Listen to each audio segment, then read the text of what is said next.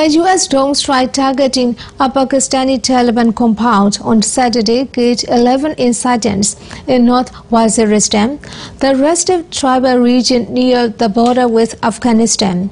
Officials said the death included two important commanders of the Pakistani Taliban, but he refused to reveal their identities. Washington pressed Islamabad for years to take action to wipe out refuge in North Afghanistan, which militants have used to launch attacks on NATO forces in neighboring Afghanistan. U.S. drone strikes have picked up since the military offenses in Waziristan. Since 12 June, at least 4 drone strikes have been reported in the tribal areas.